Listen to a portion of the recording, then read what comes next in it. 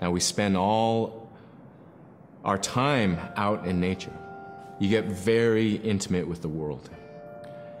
And over time, if you're living that life, you start to sense that everything has a spirit. There's a consciousness in everything. Everything is alive. If everything is alive, then we want to respect it. And if we're going to use it, we want to use it respectfully. What I try to tell my nephews and nieces, you know, you love to hunt, you have to take care of the animals that you catch, preparing the food and eating the food that you catch. Water provides you. The ice brings you life. It provides all those things that you need to be a part of your life. That was something I grew up with.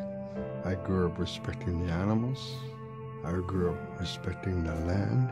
And that, to me, that is why we as Inupiaq, as an Inupiaq culture, as an Inupiaq people, is why we're so successful.